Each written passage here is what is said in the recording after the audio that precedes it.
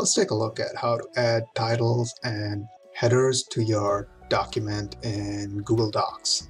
You want to add headers and titles to your document to create more structure and organize your content.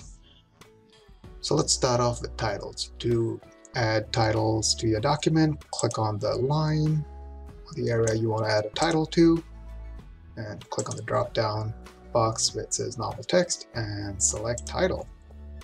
And this will make it a title. Now for headers, you want to do the same thing. Just click on the line you'd like to assign a header to, click the drop-down box, and give it a header.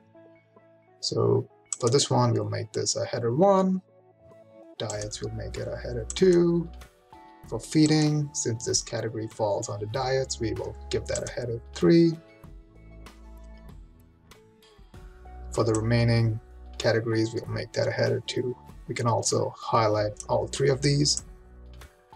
Click on the drop-down box and give it a header 2.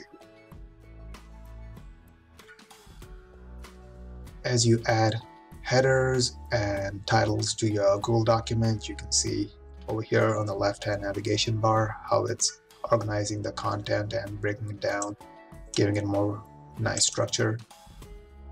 With header tags, you can navigate through a document a whole lot faster. That is how you add headers and titles to your Google Doc.